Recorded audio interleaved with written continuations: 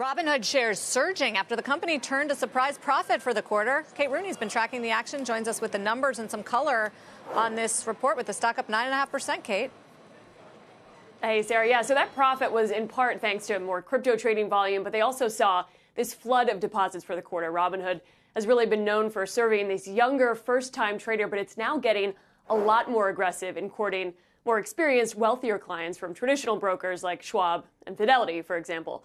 Robinhood saw $4.6 billion in net deposits in that quarter. $3 billion of that came from transfers in from other firms. That continued in January. The company already topping that fourth quarter total for its highest monthly inflows since 2021, the height of the GameStop era when Robinhood saw a lot of growth. They've now got more than $100 billion in assets at this point. The average transfer balance, this is key, was over $100,000.